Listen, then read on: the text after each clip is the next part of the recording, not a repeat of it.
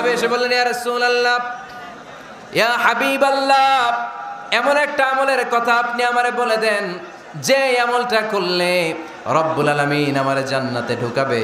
বিশ্বনবী বললেন, আলাইকা বিকাসরাতিস সুজুদ, তোমার উচিত বেশি বেশি লম্বা সেজদায় পড়ে থাকা। লম্বা সেজদায় যারা পড়ে থাকে তাদেরকে জান্নাতে ঢুকানোর গ্যারান্টি দিয়েছে কে? চিল্লায় বলতে হবে কে? সেজদাকে আল্লাহ তাআলা এত পছন্দ করেন, কিয়ামতের দিন আল্লাহ আমাদেরকে আদেশ করবেন, আমাকে একটা সেজদা দিয়ে দেখাও। সেদিন দেখাইতে পারবেন তো আল্লাহরে? হ্যাঁ, পারবেন, পারবেন।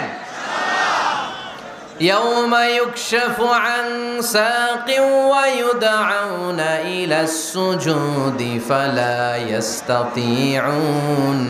কিয়ামতের ময়দানে আল্লাহ আমাদেরকে ডেকে বলবেন, আমি আল্লাহর সামনে তোমরা সবাই আমাকে সেজদা দিয়ে দেখাও। আমরা যারা দুনিয়ায় সেজদা দিয়েছি আল্লাহু আকবার বলে সেজদায় লুটিয়ে পড়ব, কিন্তু যারা দুনিয়ার বুকে আল্লাহর সেজদা দেয় নাই তাদের পিঠটারে লোহার মতো সেদিন শক্ত করে দিবে কে? শত চেষ্টা করেও সেদিন তারা তাদের পিঠকে বাঁকা করতে পারবে না। মুহূর্তের মধ্যে তাদেরকে সাকার দুজকে নিক্ষেপ করবে কে? এজন্য সেজদা দিলেই লাভ, সেজদা দিলেই বরকত, সেজদা দিলেই সমস্যার সমাধান। জীবনে যত সমস্যায় আপনি পড়বেন সেজদায় লুটিয়ে পড়েন, কারণ আল্লাহর কাছে যদি আমরা যেতে চাই সেজদার কোনো বিকল্প নাই, ঠিক কি না? এই যে শুরুতে আমাকে শোনালেন যে জি হুজুর, আমরা আল্লাহর নৈকট্যপ্রাপ্ত বান্দা হতে চাই, আমরা আল্লাহর কাছের বান্দা হতে চাই। কাছের বান্দা হতে চাইলেই সেজদা দিতে হবে। কে দিতে হবে? সেজদা। সেজদা দিলেই বরকত। মুসা আলাইহিস সালাম আর ফেরাউন একসাথে দাঁড়ালো। ফেরাউনের জাদুকররা বিশাল বড় বড় সাপ, বড় বড় অজগর, বড় বড় বাঘ আর ভাল্লুক। মুসার রব, হারুনের রব, বনি ইসরাইলের রব, ওই আল্লাহর জন্য আমরা সবাই সেজদায় পড়ে গেলাম। ফাউলকিয়াস সাহারাতু সাজিদিন।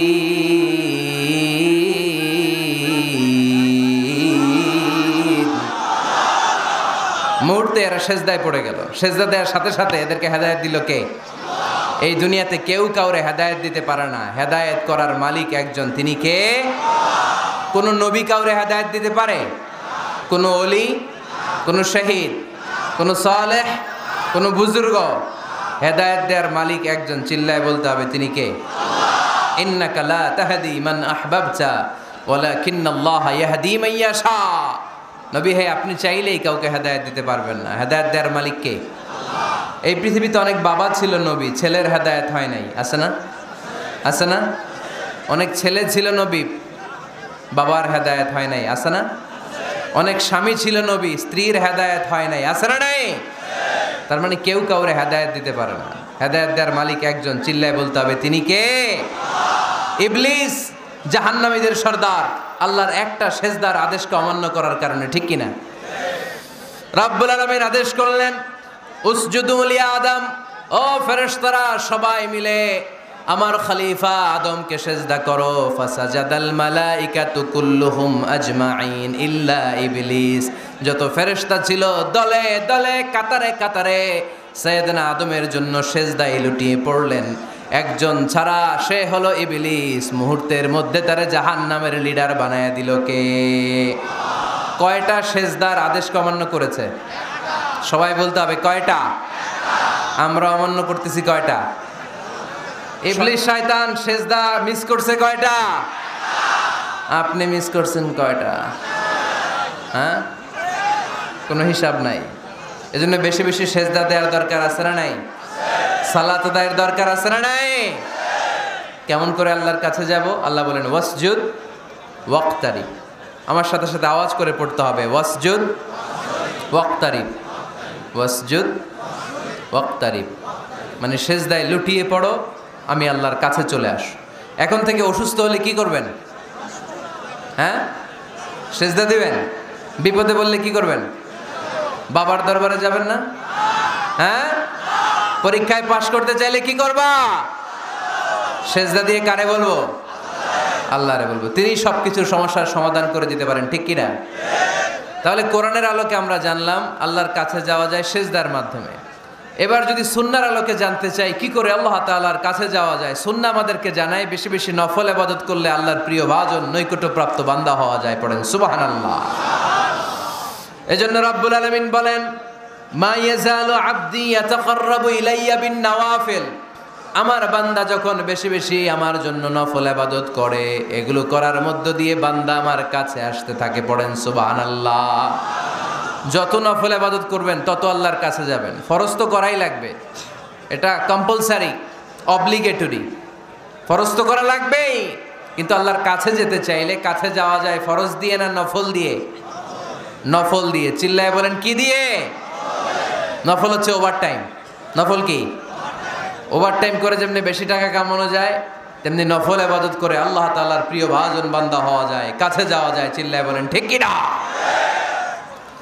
আল্লাহ বলে, আমার কোনো বান্দা যদি বেশি বেশি নফল ইবাদত করা শুরু করে দেয়, সে আমার এত কাছে আসে, এত কাছে আসে, এত কাছে আসে, তখন কান দিয়ে যে যা শোনে সে তার নিজের কানে শোনে না, আমি আল্লাহর কানে শোনে। কোন সুবহানাল্লাহ। চোখ দিয়ে তখন সে যা দেখে নিজের চোখে দেখে না, আমি আল্লাহর চোখে দেখে। আল্লাহু আকবার। হাত দিয়ে যখন বান্দা কিছু ধরে নিজের হাতে ধরে না, আমি আল্লাহর হাতে ধরে। পা দিয়ে যখন আমার বান্দা হেঁটে যায়, বান্দা নিজের পায়ে হাঁটে না, আমি আল্লাহর পায়ে হাঁটে। তার মানে আমি আর আমার বান্দার মধ্যে তেমন গ্যাপ থাকে না।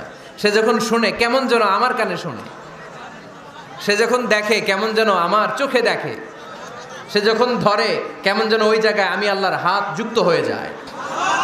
সে যখন দৌড়ায় কেমন যেন আমি আল্লাহর পা দিয়ে দৌড়ায়। চিল্লায় বলেন ঠিক কি না?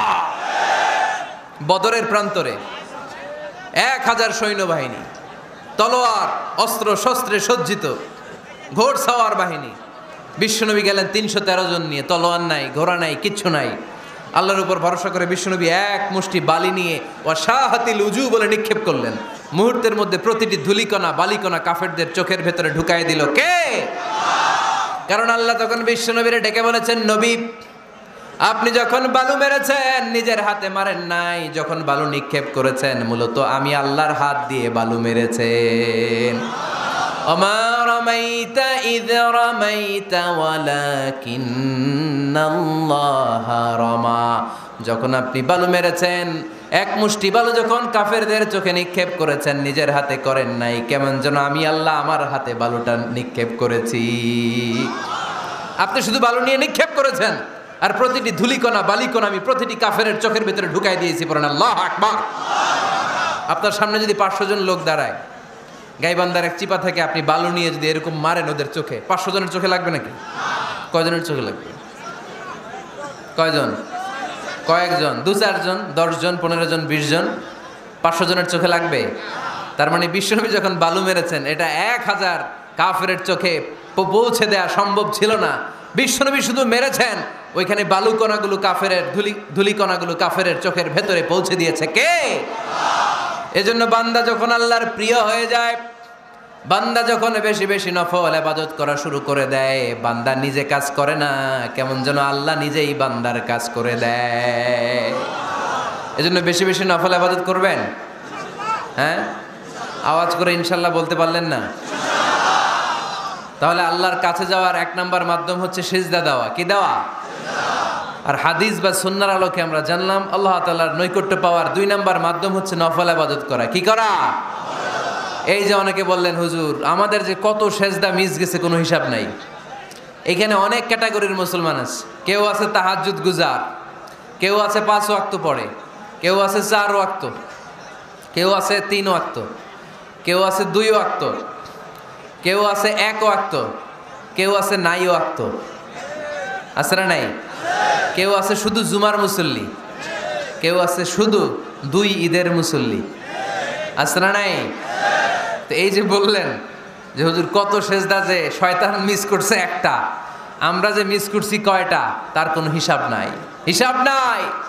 এখন থেকেই তওবা করতে হবে, ঠিক কি না?